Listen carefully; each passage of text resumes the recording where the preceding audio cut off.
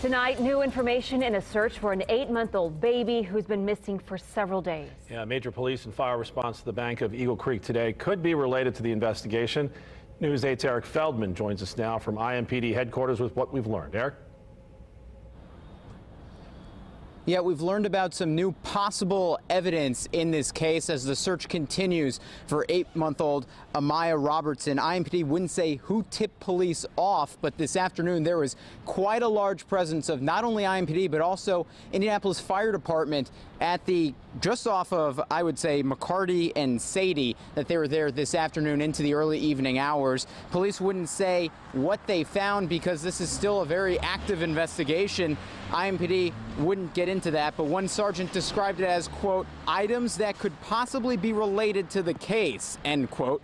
This was all found off the banks of Eagle Creek. The forensics team from IMPD is going to be looking at what they picked up to see if it's relevant to Amaya's case.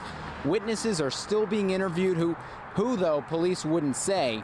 Meanwhile, family waited as they saw first responders sorting through this scene, and that wait continues tonight.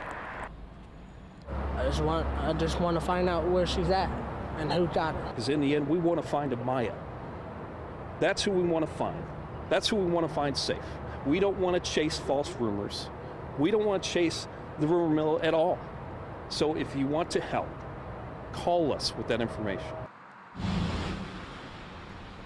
And speaking of where to call, we just learned within the last couple minutes that the silver alert that was issued for Amaya is going to end at midnight because police say there haven't been too many tips to that line. But IMPD says that it is getting plenty of calls on its own line. So make sure to call IMPD. That number, of course, 317-262-TIPS with any information, any lead on where Amaya could be. We did also hear IMPD, as you heard Sergeant Gillespie talking about in that soundbite, about the challenges in this case, the rumor mill and social media really playing a factor here.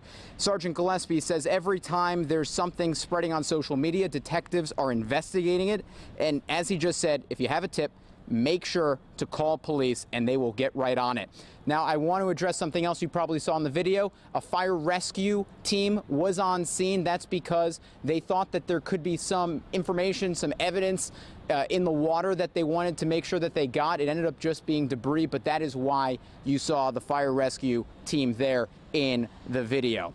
So any new information that we learn, we'll of course update you on this story. I'm live downtown. Eric Feldman, Wish TV News 8.